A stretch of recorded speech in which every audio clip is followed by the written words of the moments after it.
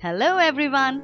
In this video, we will guide you how to do the bobbin placement for an uninterrupted sewing experience. First, remove the cover of the bobbin compartment by taking off the cover like this. Put the bobbin in the bobbin holder. It is very important that you leave some thread inside the bobbin compartment like this. This machine has the all-new innovative magnetic design feature, so we don't have to manually pull the thread from the bobbin compartment. Close the bobbin case. Now, use a spare cloth for a trial stitch. Once you notice that your machine is stitching properly, you can proceed with your normal stitch.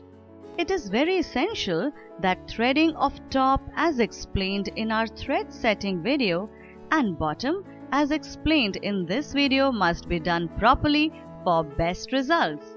Improper threading might result in the damage of the lock stitch. Your bobbin setting is complete and ready for stitch.